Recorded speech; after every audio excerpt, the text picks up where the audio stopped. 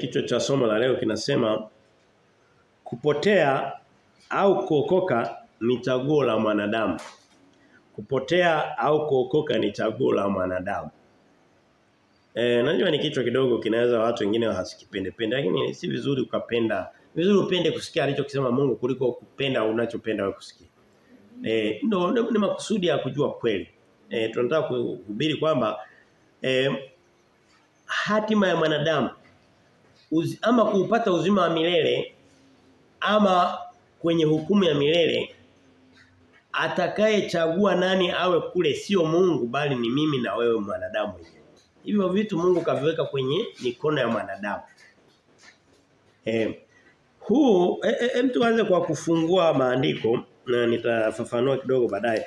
Mtu fungue maandiko mengi kidogo ya utangulizi. Twende kwenye kitabu cha Ufunuo mlango wa mwisho, mlango wa 22 anasema hivi. Ufunuo 22:17 Biblia inasema hivi. Ufunuo 22:17 anasema na roho na bibi harusi wasema njoo. Naye asikiaye aseme njoo. Naye mwenye kiu na aje, na yeye atakaye, yani kutaka ni kuhitaji. Na ayatwae maji ya uzima bure. Maji ya uzima bure, maji ya uzima ni uzima wa milele, ndio jina lake. Huwezi kubishana na hilo. Kwa hiyo anasema mwenye kuhitaji, yani ni yeye tu kwa mwaka aende. Mungu anasema nimeshaandaa yako pale, wewe nenda tu bure, usitafute nauli, usitafute sadaka, usifanye nini, nenda kaachukue uyanywe. Kwa hiyo unaona kwamba hiki kitu kiko mikononi mwa Mungu au kiko mikononi mwa huyu anaenda kuyachukua na kuyanywa. Ndio sababu tukasema kwamba kupotea au kuokoka ni chaguo la mwanadamu. Ni kwenda tu ukasema ninataka haya maji niyanywe au nisiyanywe. Lakini mtu anakuambia hii kabla ya kwenda huko mbele zaidi, twende na sehemu nyingine. Twende katika kitabu cha Ufunuo 3:20. Ufunuo 3:20. Anasema mstari ule wa 20 Ufunuo anasema hivi. Tazama nasimama mlangoni nabisha hodi. Mtu akiisikia sauti yangu na kuufungua mlango, nitaingia kwake nami nitakula pamoja naye na yeye pamoja nami. Hilo ni taswira pia ya wokovu wa Yesu Kristo kuja kwenye maisha yako. Hana maana ya mlango wa mbao. Anaongelea mlango wa nafsi yako na yako. Kwa anasema Mungu mimi nipo muda wote, ni wewe tu kufungua nikaingia. Na Yesu Kristo akishaingia, maana yake umeshachagua pamoja naye uzima wa milele. Tunapomfungia asiingie, maana yake tumechagua kwamba tusiwe pamoja naye kwenye uzima wa milele, tuwe kinyume bali kwenye upotevu wa milele. Kwa hiyo tuko tunasoma kichwa kinachosema kupotea, kuokoka, kufungua na kufunga ni sisi wenyewe, sio Mungu. Kuchukua maji ya uzima kunywa, Mungu ameshaandaa yako pale, amemtoa Kristo, ni mtu tu kumpokea.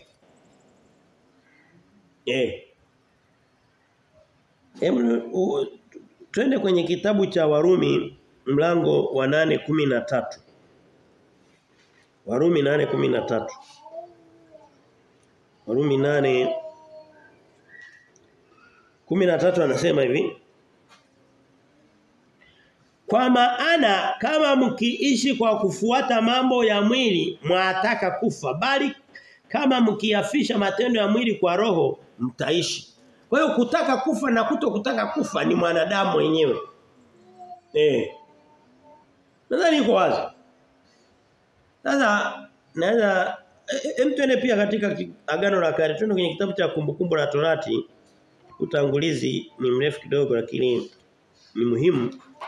Twende kwenye Kumbukumbu la Torati. Hayo tu tunaona ni kwa Agano Jipya. Tunaona kwamba hicho kitu kilikuwa pia kwenye Agano la Kale kwa sababu wokovu wa mwanadamu, kupotea na kupona kwa mwanadamu, hatima yao ni moja na mfumo wao wa kuokoka ni mmoja, haijalishi alikuwa kwenye Agano la Kale au agano lolote lile. Mungu ni yule yule, nia zake na mpango wake ni ile ile, tofauti ipo tu katika utendaji lakini sheria kanuni ni moja.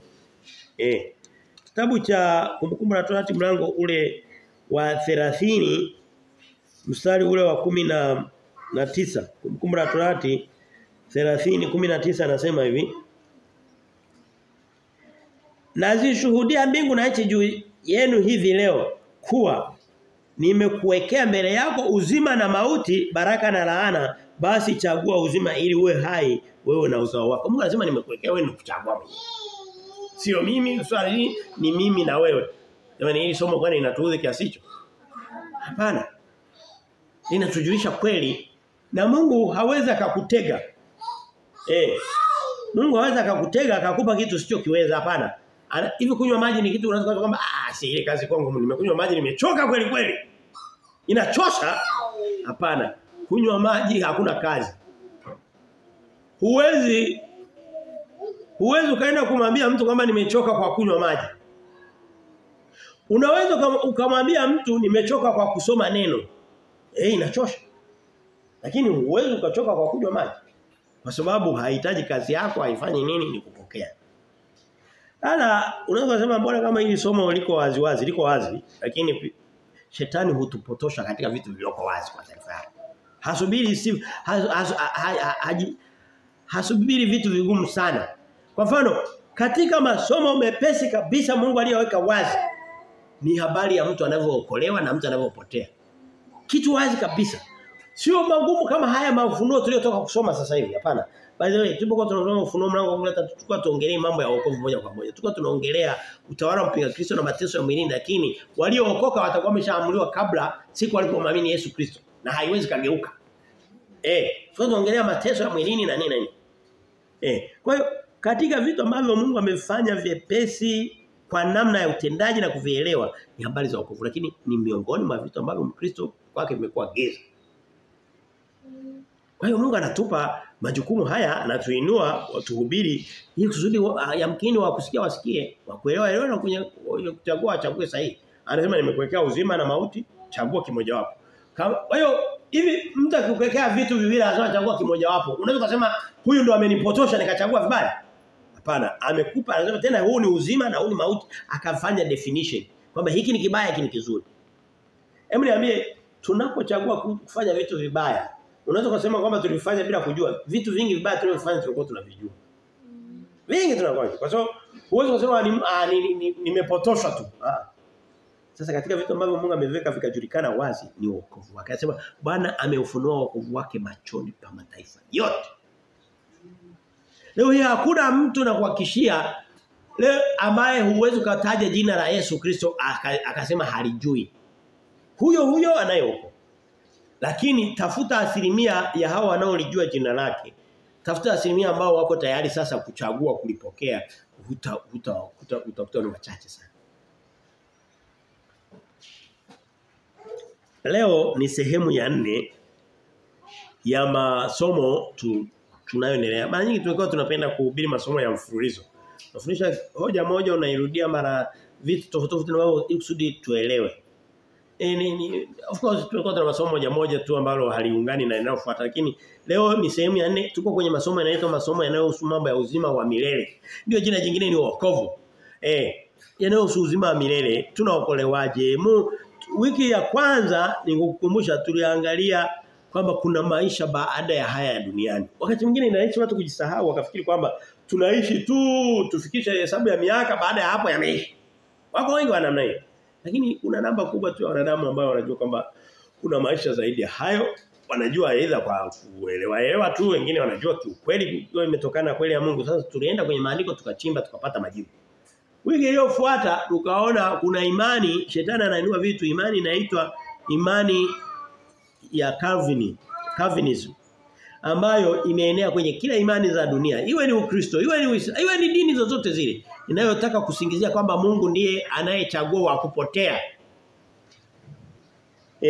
Kwamba akishakupangia kupotea tu, haijalishi uchague uzima wa milele, utakuwa umeshapotea tu. Tukagundua kwamba ni imani ya uongo iliyoenezwa, haishi kwenye dini tu moja, ni dini zote. Tukaihubiri. Wiki ya 3 tukaenda kuangalia jukumu la Mungu katika wokovu wako ni lipi? Tukagundua kwamba jukumu la Mungu katika wokovu wako sio kukwambia kwamba chagua hapa hapana. Anaweza akakwambia kwamba hapa ni pazuri hapa ni pabaya, lakini hakuchagulii.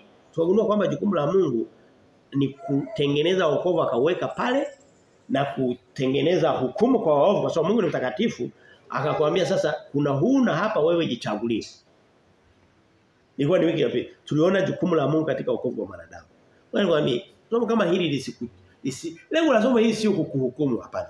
Kama kuna siku ulimwamini Yesu Kristo, hajalishi umemuudhi, umemtukana, umemtenda dhambi, umefanya nini, mimi mwenyewe na kuhubiri sijawahi kukuambia hata siku moja kwamba mimi sio mtenda dhambi. Huu mwili niliovaa unatenda dhambi. Lakini Biblia inasema damu na nyama hazitaurithi ufalme wa mbinguni. Hatushughulikii habari za mwili. Mwili ni muhimu umpendeze Mungu, lakini anasema ndani yangu hakuna kitu kinachompendeza Mungu. Unaweza kusema tulikuwa kwenye Warumi ngapi? 8. Twende kwenye Warumi 7 mstari wa 18 anasema hivi. Warumi 7:18 anasema kwa maana najua ya kuwa huyo ni Paulo. Paulo ni msafi kuliko mimi na wewe, lakini anajishuhudia mwenyewe, anasema hivi. Kwa maana najua ya kuwa ndani yangu, yaani ndani ya mwili wangu halikai neno jema. Je, huyu Paulo mwili wake ni msafi? Lakini ungemuuliza Paulo kwamba ameokolewa hajaokolewa, mbinguni anaenda, anaenda alikuwa haendi? Alikuwa anaenda.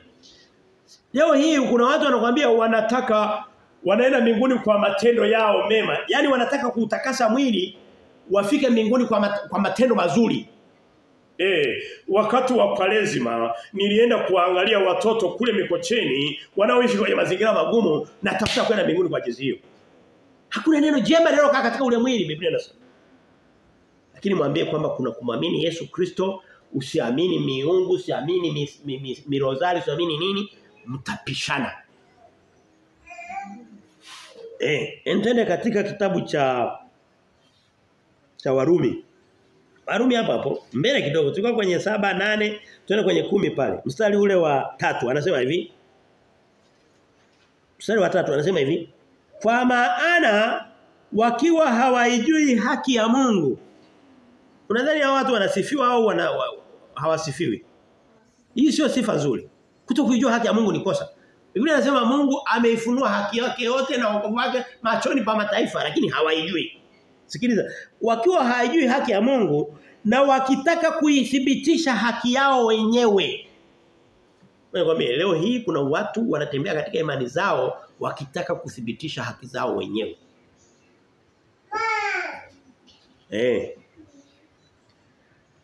Anasema hawakujitia chini ya haki ya Mungu.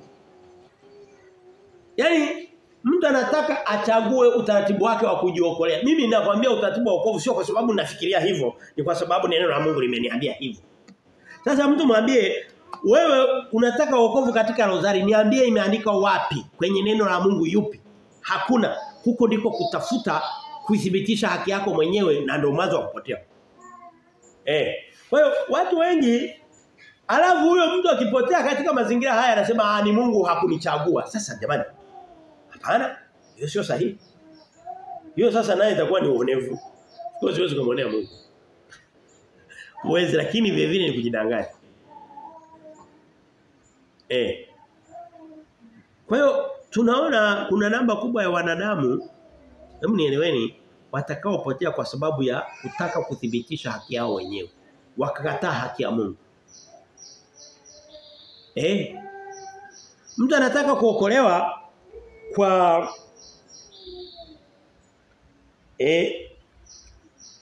mbinu zake, kwa njia zake, kwa jinsi anavyofikiri.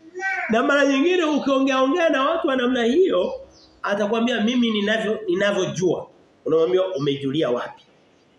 Mimi ninavyoamini umehamia. Unaweza kusema mimi ninavyoamini, lakini hemu nenda kathibitisha katika neno la Mungu. So Yesu anasema Bwana uwatakase katika kweli, neno lako ndio kweli. Nenda katika maneno ya Mungu uniambie kwamba nina sanamu hii inaniokoa kwa sababu imeandikwa hivi. Mimi nitakupeleka kwenye Biblia Kutoka mlango wa 20 mstari wa 8 kwamba Mungu anakuambia usijitengenezee kitu chochote cha mfano wa kuchonga au mfano wote wa kuchora au mfano wote wa kufinyanga. Na baada ya hapo akaunganisha kwamba baada ya usikitengeneze, lakini zaidi sana usikiabudu. Kwa hiyo kwanza kutengeneza peke yake ni kosa. Lakini kukiabudu ni kosa. Kwa hiyo kuna watu wengi watapotea sio kwa sababu hawakuwa katika harakati. Michakato ya kumtafuta Mungu ipo, lakini hawataki kujitia chini ya haki ya Mungu, hawataki kuisikiliza Biblia.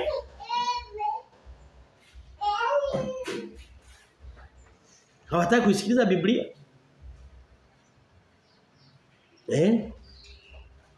Sasa hilo ni kundi linalopotea.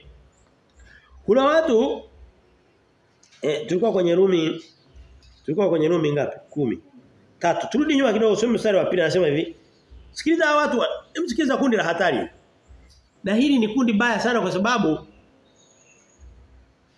liko bora ukutane na mtu hajafanya kitu lakini ukutana na mtu amefanya kitu vibaya ni mbaya zaidi. Bora ukutane na mtu hajafanya kitu ujue kwamba mtaanza vizuri. Mbaya ni pale anapoanza vibaya ukakuta tayari shaharibu. Mstari wa 2 anasema hivi. Warumi 10 anasema kwa maana na washuhudia. Naomba usikilize vizuri kwamba wanajuhudi kwa ajili ya Mungu lakini si katika maarifa. Hebu ngeulize, mstari unahusu watu wangapi duniani? Asilimia ngapi ya binadamu? Namba kubwa mno. Wanajuhudi kwa habari za Mungu. Au watu anaweza kawa anaamka usiku, anaanza maombi ya mnyororo. Lakini umuulize wokovu unapatikanaje hajui. Wewe mwambie, kama vile ambavyo hutamwabudu mpinga Kristo usipoamua mwenyewe na kujua kwamba unaenda kumwabudu, vile vile huwezi kuokolewa na Yesu usipoamua mwenyewe kwamba ninamchagua kama mwokozi wangu. Wanajuhudi. Manake hao watu wanaenda katika wanapambana katika mambo ya kiimani. Mfano nilikuwa nautoa siku moja na nirudie tena. Nenda tafuta siku kama ya Jumapili kama siku ya leo. Nenda kaangalie barabarani utakutana na watu wengine wanaenda huku wanaenda kumtafuta Mungu. Wengine wanapishana nao wanaenda kumtafuta Mungu. Wengine wanakatiza upande wa huku wanaenda kumtafuta Mungu. Wengine wanatoka huku wanaenda huku wanaenda kumtafuta Mungu. Wengine utawasikia kelele hewani wako wanamtafuta Mungu sehemu fulani lakini wanamtafuta nje ya maarifa yake.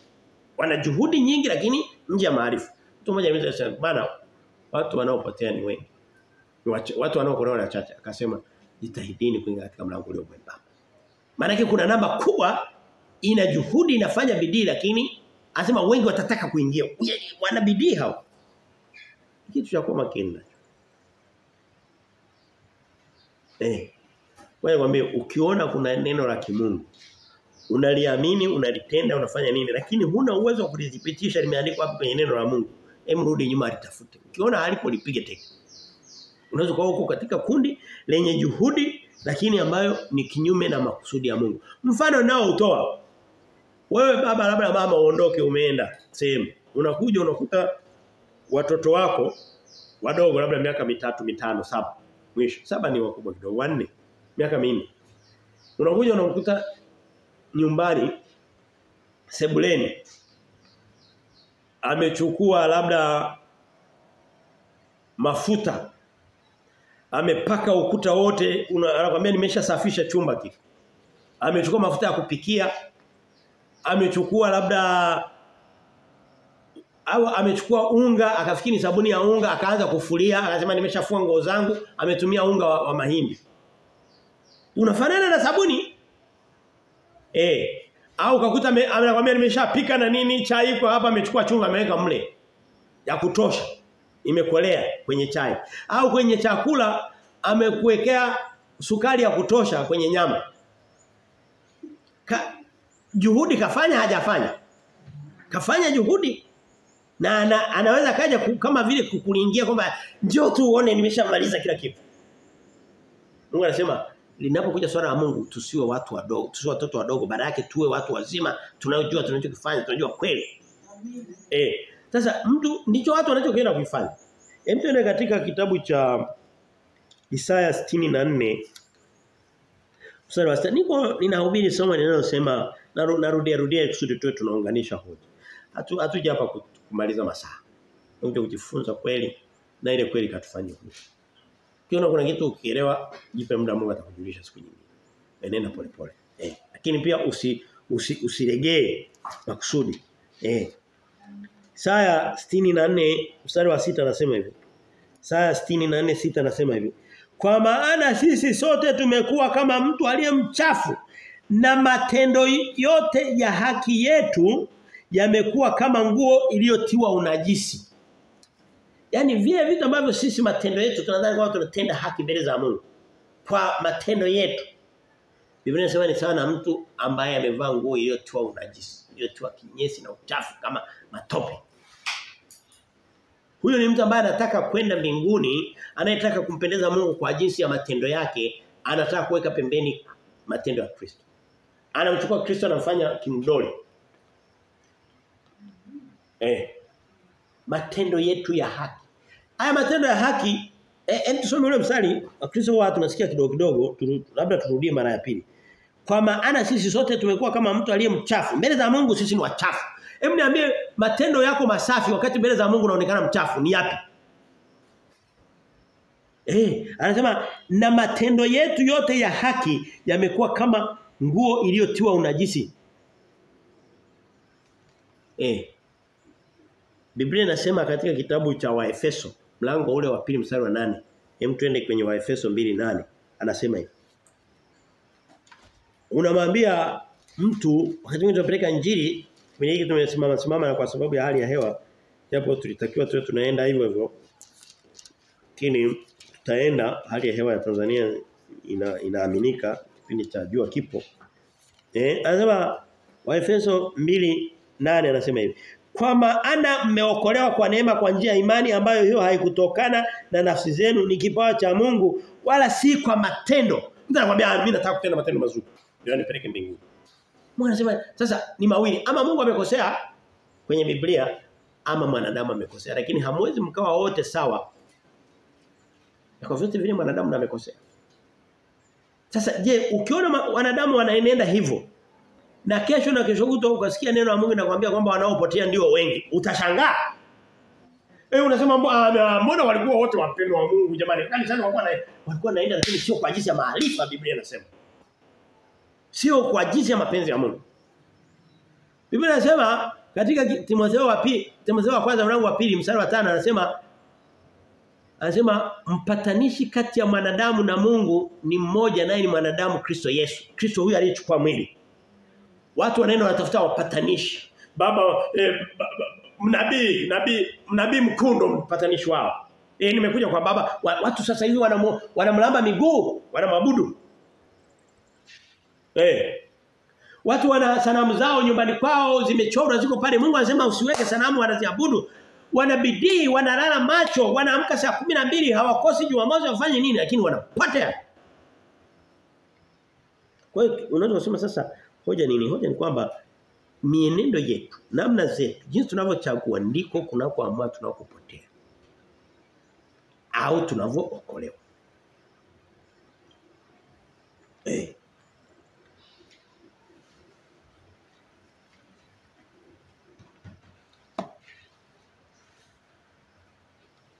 Soma katika kitabu cha Warumi pale Warumi inahusu sana ya mambo ya jinsi ya haki ya Mungu na haki ya mwanadamu. Ile kitabu nakuta kina dhima yake kubwa. Dhima ya Warumi ni ya namna hiyo. Kuna milango yote karibu yote jamani, karibu yote. Kwa hiyo tunakirejelea mara kadhaa kwenye hizo habari. Nasema katika kitabu cha Warumi mlango wa 9:30 anasema. Tuseme nini basi? Warumi 9:30. Ya kwamba watu wa mataifa wasioifuata haki walipata haki lakini ni ile iliyo ya imani. Leo watu wanakuambia anatafuta imani haki ya matendo. Matendo mema. Bali Israeli wakiifuata sheria ya haki hawakuifikiria ile sheria.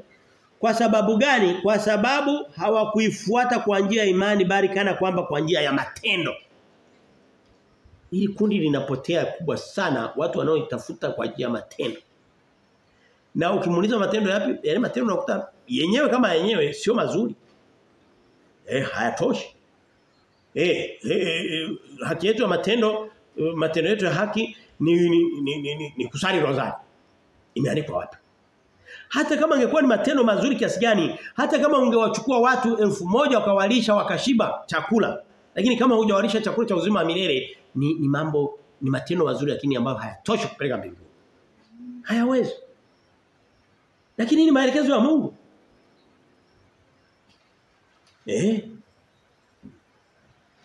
Tuangalia hoja kadhaa katika huu mlango. Sio mlango by the way, katika mahubiri, katika hii sehemu ya 4 ya masomo ya uzima wa milele. Tuangalie vipengele. Kipengele cha kwanza kinasema sema kama nimeshahubiri, kwa hiyo nitasema tu vitu vichache. Mwanadamu ni nafsi huru. Hii nishaisisitiza, sitarudia sana. Mwanadamu uumbaji wa Mungu ni mtu akishakuwa mtu mzima, akaweza kutambua mema na mabaya. Mungu anasema nitamwachilia achague anachotaka. Mungu ukitaka kuchagua mwenza, labda kuoa au kuolewa, Mungu hakuchaguli, unajichagulia mwenyewe. Utasema yule napenda kile na anapua kubwa na pesa na nini, utachagua mwenyewe. Hayo maeneo ya uchaguzi Mungu amekupa wewe kabisa. Ukisema mimi nataka niishi Dar es Salaam au niishi Morogoro au niishi Kigoma au niishi wapi au niende popote pale, uchaguzi ni wa kwako. Unaweza kushindwa kufanya, lakini vile vile na wokovu Mungu hajabaki nao kwenye maamuzi yake. Amemkabidhi mwanadamu. Amempa uhuru wa kuchagua jema na baya. Zuri na baya. Ukitaka kuchagua kusomea kitu fulani, labda unataka fani, Mungu hakusema kwamba hapana, wewe nataka uende ukawe engineer. Wewe mwenyewe unachagua. Unachagua mwenyewe. Kwa hiyo kama vile ambavyo Mungu ametupa uhuru wa kuchagua kazi gani tufanye, tuwe na mwenza yupi, kuna vitu ambavyo Mungu ameviacha kwenye nafsi yake, kwenye mipango yake. Kwa mfano, tu kama labda uzao, kuna vitu ambavyo Mungu ameweka, lakini miongoni mwa vitu ambavyo Mungu amemkabidhi mwanadamu bago ya mikono yake ni kuchagua pa kuokoa, kunywa maji au kutokuyani. Nitakuja kuweka hili somo nalo katika ile masomo la kufunga. Vitu ambavyo Mungu ameamua avibakize kwenye mamlaka yake, kwenye maisha yako na mimi. Vipo vichache, sio vichache, viko vingi, lakini mojawapo sio wokovu. Na amevifanya hivyo kwa lengo la kukamilisha dunia yake. Kwa sababu Mungu kaumba wanadamu kama watendakazi wake. Kwa hiyo kuna watu anawachagua, anasema nataka wafanye kazi. Kwa mfano alimchagua Yeremia tokea tumboni mama yake aweze kuwa mhubiri. Kwa sababu alijua kwamba dunia yake inahitaji wahubiri. Kwa hiyo kuna watu amejichagulia. Kwa mfano kama Bezaleli alimpa ujuzi ili kusudi aweze kumsaidia Musa kutengeneza sanduku la agano na ile kazi yote ya ibada. Kuna vitu Mungu anavileta katika maisha yetu, lakini vile vinavyohusu mienendo yetu ya kuishi na wokovu wetu amevimwaga kwenye maisha yako na ya kwangu. Tuchague, lakini tuchague kulingana na maelekezo na kanuni zake na neno lake. Mwanadamu ni nafsi huru. Anaweza kumchagua Mungu au kumchagua shetani. Anaweza kuchagua kuokoka, anaweza kuchagua kupotea. Mwanadamu. Tena katika kitabu cha Yoshua mlango ule wa 24:15 anasema hivi. Mimi kwa sababu ya muda na nimeshasema sitaki kuhubiri muda mrefu sana. Yoshua 24 mlango wa mwisho wa kitabu cha Yoshua. Yule anasema mstari ule wa 15, mstari maarufu sana, anasema na Yoshua 15 Yoshua 24:15 anasema nanyi kama mkiona ni vibaya kumtumikia Mungu, kuona ni kuamua. Ulivyojionea wewe. Mimi naona hivi, mimi sioni hivi. Mimi yani uchaguzi wako. Sema kama mkiona ni vibaya kumtumikia Mungu, chagueni hivi leo mtakaye mtumikia. Huu ni uhuru, sio uhuru. Ni uhuru. Anasema hivi kwamba ni miungu ile ambayo baba zenu waliitumikia ng'ambo ya mto, au kwamba ni miungu ya wale wa Amori ambao mnakaa katikati ya nchi yao. Anasema lakini mimi na nyumba yangu tutamtumikia Bwana Jehova. Huo ni uchaguzi. Huo ni mfano wa wokovu. Na huwezi kuniambia kwamba wokovu anakuchagulia lakini kumtumikia unajichagulia mwenyewe, hapana. unataka kupeleka mboga unachagua mwenyewe. Unaipeleka nyumbani au unaipeleka kwingine? Lazima chagueni. Huu ni uhuru. Hii ni demokrasia hii. Ukisoma kwenye kitabu cha Mwanzo mlango ule wa 16, mwanzo kabisa kwenye uumbaji wa Mungu. Mungu alimpa mwanadamu uhuru pia mwingi wa kuchagua. Mwanzo 2:16 anasema hivi. Bwana Mungu akamwambia huyo mtu akisema, matunda ya kila mtu wa bustani waweza kula. Hapa ni uhuru sio uhuru. Alimwambia mtoka kula ule pale, ule uache kula ule hapana. Anasema kila chochote nimekuachia. Ila kuna vita vilivyobakiza kwenye mamlaka yake mti mmoja. Sasa hilo nalo huwezi kusema kwamba Mungu amemchagulia. Anasema wewe uhuru ile ukitaka kula ule usipotaka chagua mwingine ni uhuru. Anasema waweza kula. Hapa tunaona demokrasia ya uchaguzi. Labda sielewa vizuri twende kwenye Yohana 3:19. Tumetoka kwenye Mwanzo Agano la Kale, tulikuwa kwenye Yoshua, tukaenda Mwanzo, tuje kwenye Agano Jipya. Tunaona kwamba kanuni ya kwenye maagano ya kale na maagano yote yanafanana. Kanuni ni uhuru wa mtu kuchagua. Unaweza kuchagua yote vile. Yohana 3:19 anasema hivi. Yohana mlango wa 3 mstari ule wa 19 anasema hivi. Na hii ndiyo hukumu ya kuwa nuru imekuja ulimwenguni, watu wakapenda giza kuliko nuru kwa maana matendo yao yalikuwa maovu. Mungu anasema nimeleta nuru, watu wakajichagulia giza. Huo ni uchaguzi. Hajatumia neno uchaguzi moja kwa moja tukubaliane, lakini anasema watu walichopenda. Kupenda si ndio kuchagua? Kupenda ndio kuchagua. Ni nani ambaye anachagua kitu ambacho hajakipenda? Yule mchumba nimemchagua lakini simpendi. Haipo. Unampenda hapo unamchagua. Anasema nimeleta nuru. Kuna na giza. Watu wakapenda giza. Nuru. Sasa hapo unaweza kusema kwamba Mungu ndiye aliwaongoza kwenye lile giza au wao walijipeleka kule. Walijipeleka bure. Unasema ni akina nani? Ni wote, mimi na wewe.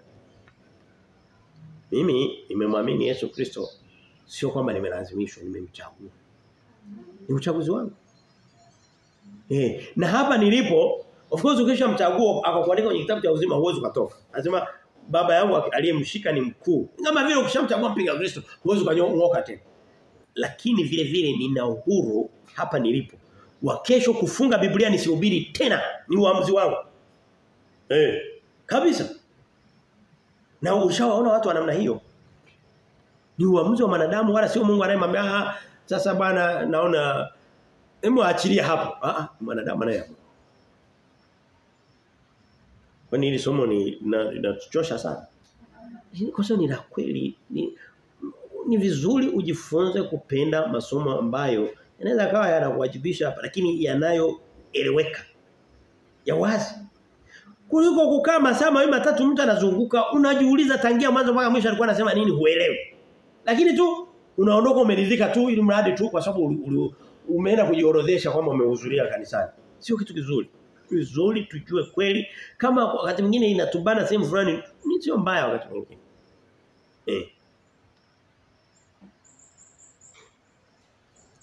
Kwa hiyo hoja ya pili nasema Mungu tumeona kwamba Mungu ndiye ametupa uhuru wa kuchagua wapi tutakuwa kwenye usema Mungu tuwe na Mungu tuwe na miungu. Wokovu au sio wokovu. Tujichagulie. Kuna hoja fulani nilikuwa sikuikamilisha.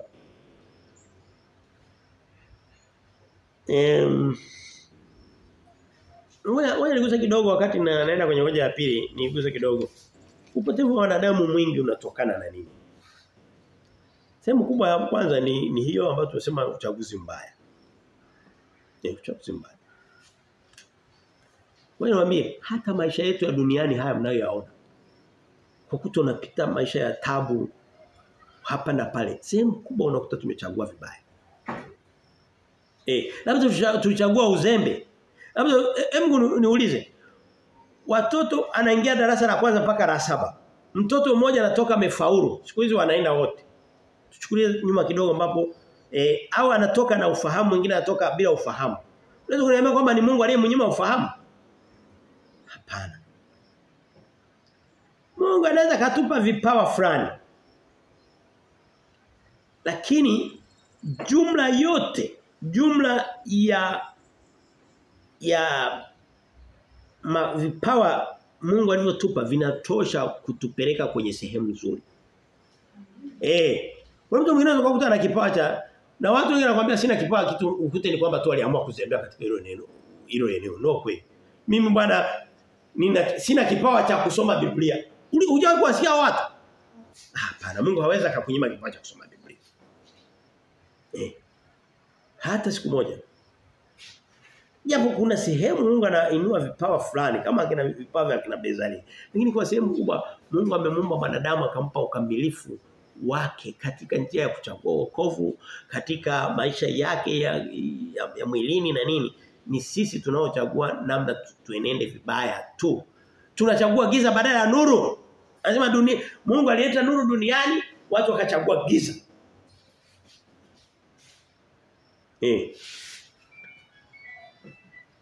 Wanaangalia sehemu mbali na kwamba kuna uchaguzi wetu sisi wenyewe. Kuna pia watu wetu. Kuna watu. Unajua mzazi ana sehemu kubwa sana katika wokovu wa mtoto wake. Nani anajua hivi? Unaweza ukampeleka mtoto kama expose kwenye sehemu mbaya ukajikuta kama vile ambavyo mwilini wewe kuulize mtoto wa rais na mtoto wa mkulima tu Mtanzania wa kawaida. Unaweza kuniambia kwamba wote wako sawa katika kufanikiwa ndani ya hiyo nchi? Hapana, kuna msingi ambao mzazi wake amemwekea. Vile vile kuna maisha ya watu hasa jamii ya wazazi wetu. Unakomwelekeza mtoto wako mapema. Unaweza kumwelekeza katika njia ya kupotea, anaweza kafika mbele by the way Mungu anasema sitamhukumu mtoto kwa makosa ya mzazi wake. Hiyo ni kwa maisha ya mwilini. Lakini maisha ya rohoni baadaye yule mtoto naye Mungu atampa nafasi yake. Japo atakuwa alikuwa ameshushwa, yani amepitishwa pagumu sana. Kwa hiyo asilimia unaweza kusema ni asilimia ngapi? Labda asilimia nyingi tu kiasi gani? Sijui nyingi karibu na mimi. Iko kwenye uchaguzi wetu. Lakini kuna nafasi ya watu wengine ambayo inaweza ikafanya kazi kinyume na mafanikio yetu ya kiroho hata ya kimwili. Na ni jukumu pia lako na mimi kujua ni watu gani ambao wanaweza kawa na kudidimiza ukajiepusha.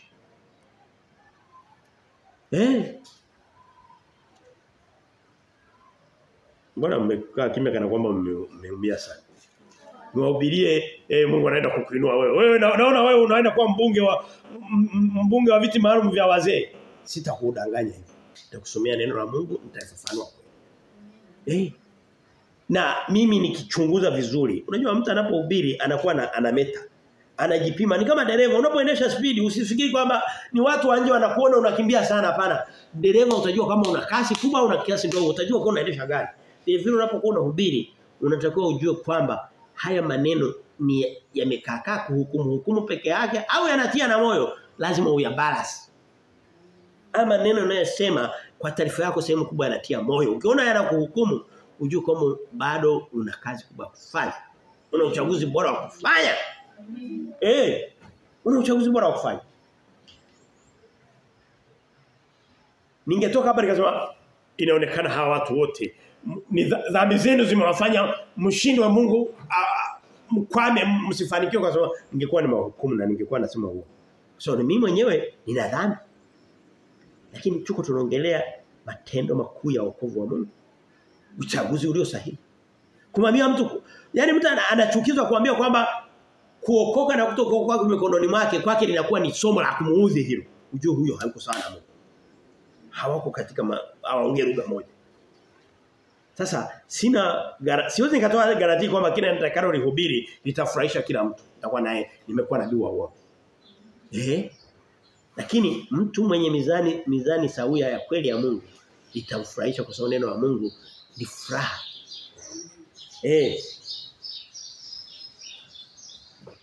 Hoja nyingine nasema Mungu hana upendeleo.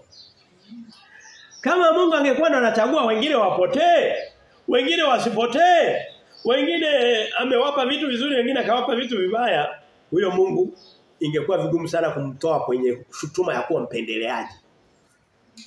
Lakini ni nani anaweza kasimama hapa akasema Mungu kwa vyote vile ana upendeleo? Mungu ana upendeleo?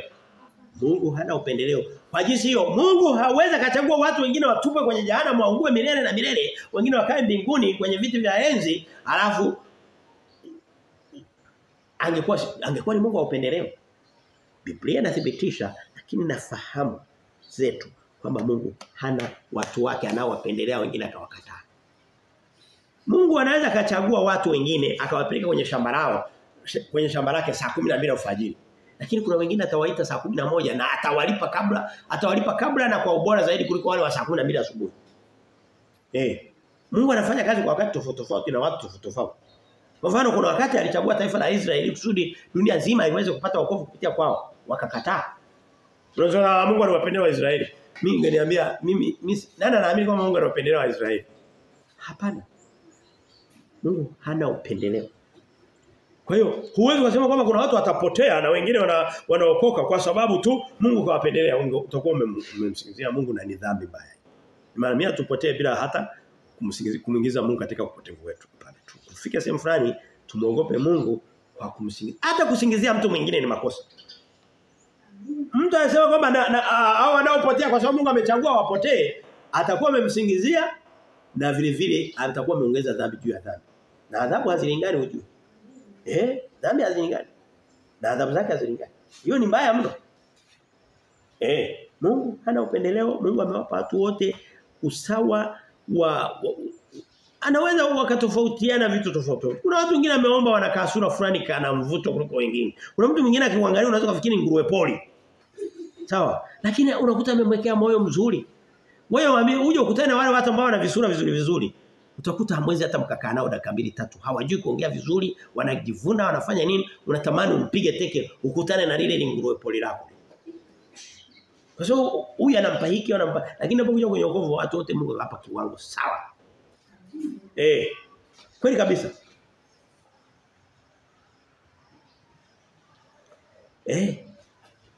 Tuone Mungu hana upendeleo.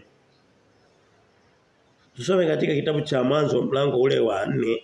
Ninapenda kwenda kwenye vitabu. Inapokuja swala kama ile la kimaumbile na uchaguzi, ni vizuri tuone vitabu vya Mwanzo mapema. Tuone Mungu alipokuwa anaweka misingi ya mambo yake, aliiweka katika misingi ipi. Tuone kwenye kitabu cha mapema kabisa cha Mwanzo. Mwanzo mlango ule wa 4. Mstari wa 6 mpaka wa 7 anasema hivi. Mwanzo 4:6-7 anasema hivi. Mwanzo 4:6-7.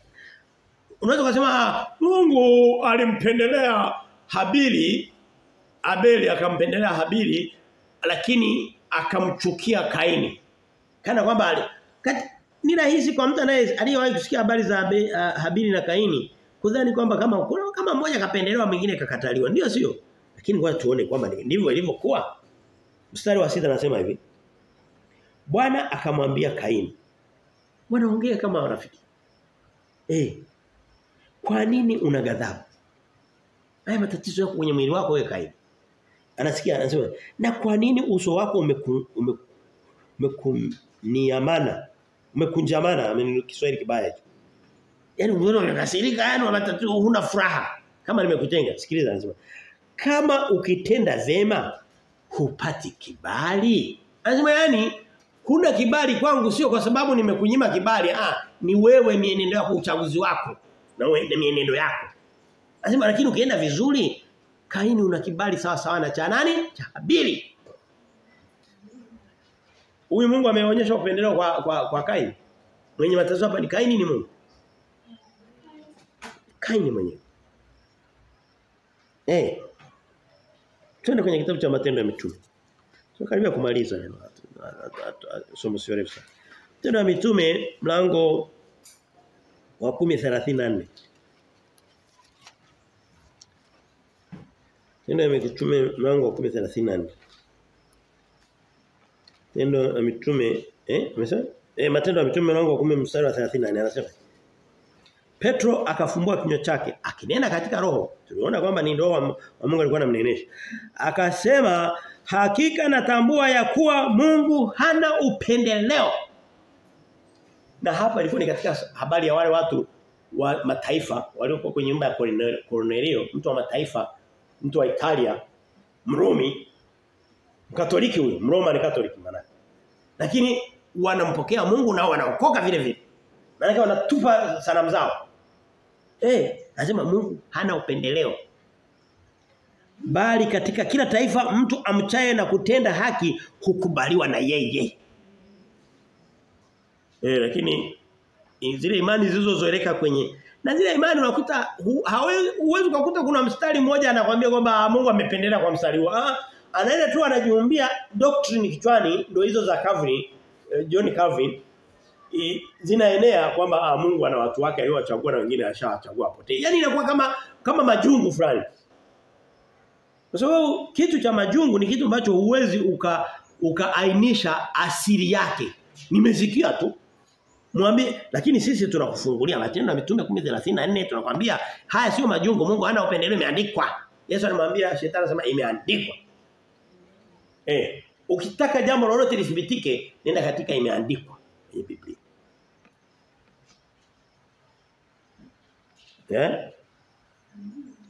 Petro wa kwanza 1:17. Ningeweza kutumia mistari michache lakini kwa sababu shetani naye anatumia mbinu nyingi, ngoja na sisi tutumie mistari mingi vile vile. Kusudi mtu asema ni mstari ule tu mmoja tu kwanza umekosewa. Hapana, Biblia nzima tunairejelea yote kwa kadri iwezekanavyo. Petro wa kwanza 1:17 anasema Petro, kitabu cha kwanza cha Petro, waraka wa kwanza wa Petro mlango wa kwanza ule mstari wa 17 anasema hivi. Na ikiwa mnamuita baba, yeye ahukumuye kila mtu pasipo upendeleo. Biblia inaenda kujishuhudia kwamba Mungu hana upendeleo. Hana watu wake alio wale Mungu amempendelea akampa kujua Biblia ndio sawa tu tuhubiri. Amempendelea. Hapana. Ukifungua moyo wako anaingia. Nasema niko mlangoni nasubiri tu mtu afungue. Bwana anasema niko mlangoni ninabisha. Utakifungua na ingia. Ni wewe kufungua au kufungua. Sasa kama yuko mlangoni kwako na yuko kwa mlango mwingine mwenzako akafungua Mungu akaingia utasema huyu Mungu amependelea ameingia kwa mwingine. Si kwa sababu kafungua. Wewe umefungua akakataa kuingia. Sasa amesema mimi niko mlangoni. Twende kwenye hoja ya 3 na ya mwisho. Fupi tu na mstari michache sana. Tena mingi tushaisoma. Hii mistari yote tushaisoma. Sina haja kumbe ninarudia. Ngoja nifanye kama majumuisho tu. Conclusion. Hoja inasema hivi. Chunga sana mwili wako ndio adui namba 1. Kwenye mwanadamu ukamilifu wa mwanadamu ni pale ambapo mwili na roho viko pamoja. Vikiachana ndio unaweza kukuta mtu yuko pale amekufa mnazika lakini roho haiko pale. Kinachohukumiwa ni ile roho. Mwili unaoza. Kwa watu ambao wameamini Yesu Kristo ile miili itahuishwa na itatengenezwa upya. Na Biblia inasema kimsingi tutapata miili mipya. Ndio itaunganishwa na ile roho, tutakuwa nafsi zinazo zenye mwili na roho mbinguni. Kwenye mbingu kana mbinguni. Lakini ule mwili ule ambao ndo watu wengi wanawekeza. Wewe kwambie leo watu uzuri wao wanawekeza kwenye mwili wao. Biblia inasema tuweke uzuri wetu katika. Biblia inasema heri wenye moyo safi. Mtu anataka kuwa safi kimwili. Aoge, apige manukato, apige suti, apendeze lakini kiroho hataki kuwekeza. Sio kama inaeleweka kidogo. Adui wangu na wako ama katika wokovu ama katika kufanikiwa mbele za Mungu wetu ni hili limwili. Wewe kwambie ni wanadamu wengi sana na mimi nishawahi kuwa katika kundi hilo lakini nimetoka. Wanaodhani wanaodhani kwamba matatizo mengi yako kwa watu wengine au yanatoka kwa shetani, yanatoka kwa yani watu mambo yao yakienda vibaya hata katika wokovu. Wanaohukumiwa wa kwanza huwa ni Mungu, wa pili ni shetani, wa tatu ni watu wengine. Mwisho yeye hajikumbuki kama ndio mwenye matatizo. Wewe nikwambie mwili wako na mwili wangu ndio adui wako wa kwanza.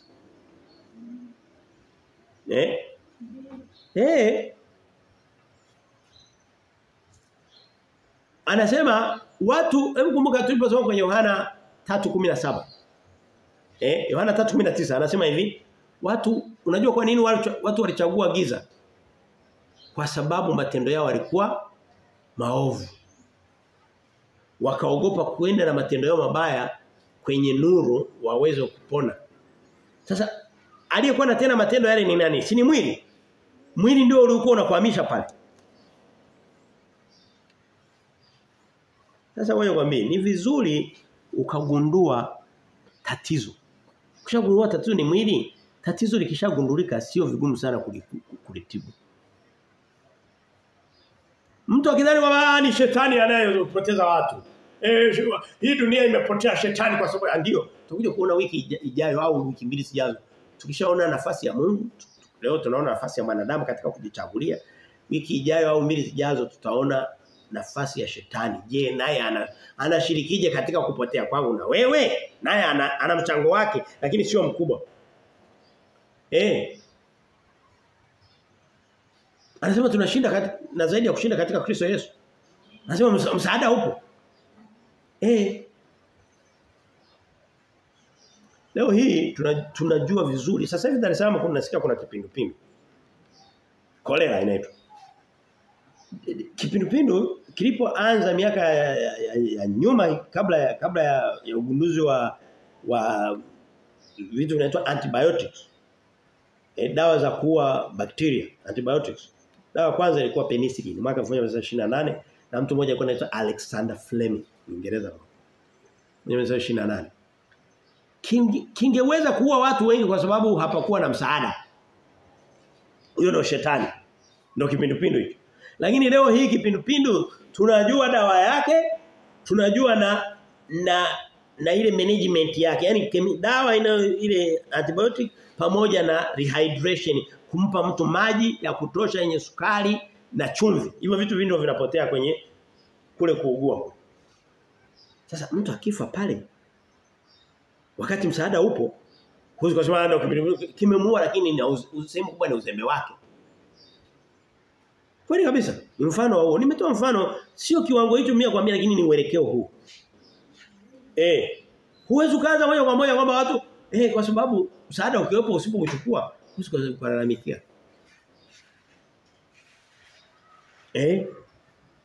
Kwa hiyo sehemu kubwa adui mkubwa wa mwanadamu ni mwanadamu mwenyewe.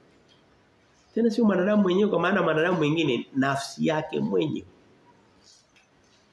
Paulo anatoka kusema hivi kwenye Warumi 17:18 ameweza kusema ndani yangu.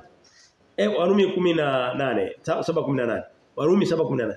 Ndani yangu, yani ndani ya mwili wangu haikai neno jema lolote. Halikai jambo jema.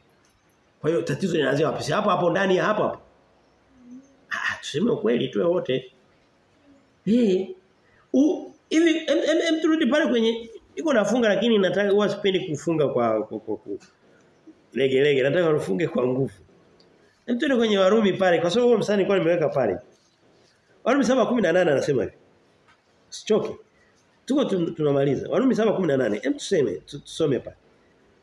Warumi 7:18 anasema.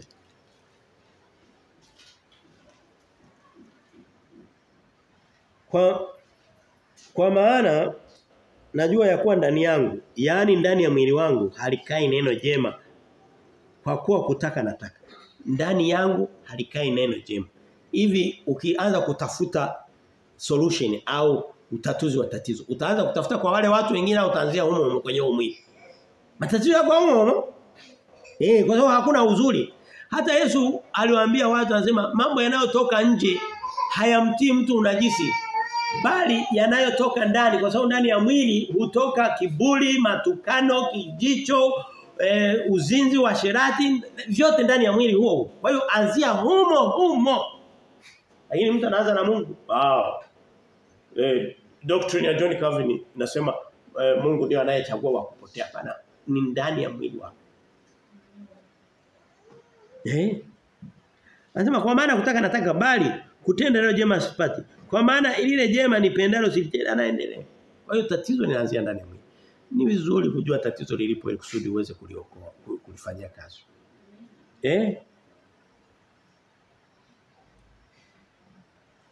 Tuende katika kitabu cha Yakobo. Na kabla ya Yakobo tu kuna mstari gani ambao hatuosoma? Tuende kwenye Warumi 8:6. Anasema hivi. Sikiliza. Kwa kuwa Warumi 8:6. Kwa kuwa nia ya mwili ni mauti, bali nia ya roho ni uzima na amani. Wewe watu wengi hupenda kuwekeza katika mwili. Kama ni kula anaulisha mwili. Kama ni kufurahi anafurahisha mwili. Kama ni nini ni mwili. Lakini Biblia inasema nia ya mwili, wewe ongeza nguvu, utie moyo, uongezee, lakini lengo lake ni mauti. Ni Biblia hiyo. Unasema hiyo sio kuisikia kwa sababu kwa uisomi. Sisi tunaoisoma tutakwambia kilichoandikwa. Nilifikiri neno la Mungu ndio zuri, ni zuri kweli, lakini linakwambia kweli kwamba ndani yako na ndani yangu hakuna jambo jema, nia ya mwili ni mauti. Sasa hem niambie, kama nia ya mwili ni mauti, watu wengi huwekeza rohoni au mwilini? Semeni mwilini. Sasa maana yake ndio wamechagua mauti sasa. Sasa wewe ukitaka kuwekeza kwenye biashara yenye hasara, unategemea kupata faida? Kama kuna biashara unajua hii biashara ndio ni hasara. Ukawekeza, tegemea kupata hasara. Wewe umetoka kama mwili nia yake ni mauti, unawekeza kwenye mauti, utapata mauti. Na sehemu nyingine anasema anasema anayewekeza katika mwili atavuna uzima, katika roho atavuna, anayewekeza katika mwili atavuna uangamivu. Kwenye nani?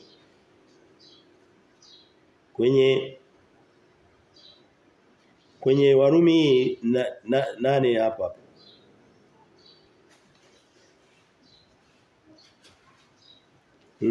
Sina haja ya kwenda huko sana.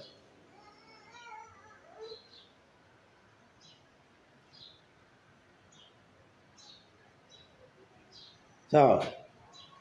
Twende tumalizie kwa kusoma sehemu moja ya mwisho.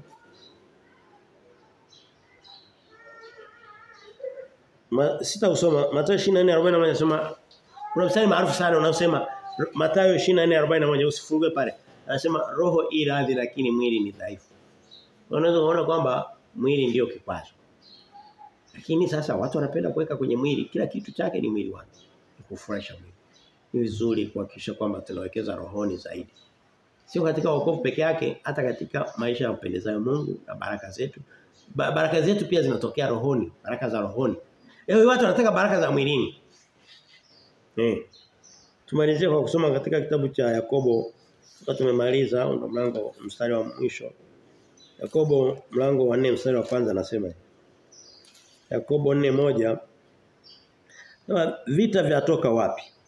Na mapigano yaliyoko kati yenu yanatoka wapi? Si humu katika tamaa zenu zifanyazo vita katika viungo vyenu. Lazima matatizo yako kwenye viungo hivyo.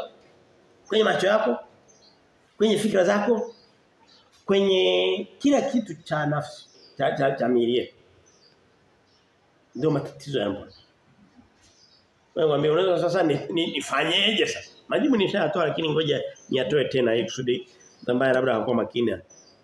Wekeza katika roho, usiwekeze katika mwili.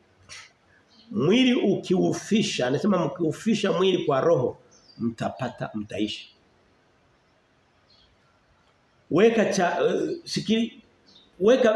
Weka kipaumbele katika kusikia neno la Mungu, katika kuhubiriwa, katika kufanya kazi ya Mungu, fanya nini? Ule mwili utakuwa unaenda kudhoofisha, unainua nguvu za rohoni na utakuwa unachagua uchaguzi ulio mzuri. Sio katika wokovu. Wokovu ni nani tu? Wokovu ni hatua moja.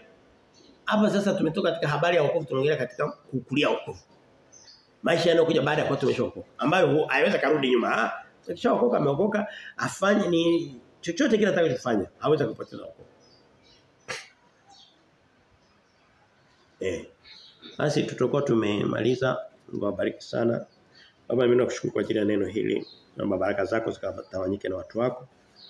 Ukatupe Mungu kwenda kutafakari haya yale yote kwanza ambayo Mungu wa mbinguni yalikuwa magumu, basi Mungu kaendelee kuyarainisha, kaendelee kututetea Mungu kujua ni wadhaifu pia, kujua ni wageni pia katika neno lako. Baba ukatubebe kama vifaranga. Faranga havijui njia. Wewe Baba ukawe mlinzi wetu na mwokozi wetu na kiongozi wetu. Baba nakushukuru katika yote katika jina la Mungu Baba maana Roho Mtakatifu tunaamini yote na kupokea yote. Amen.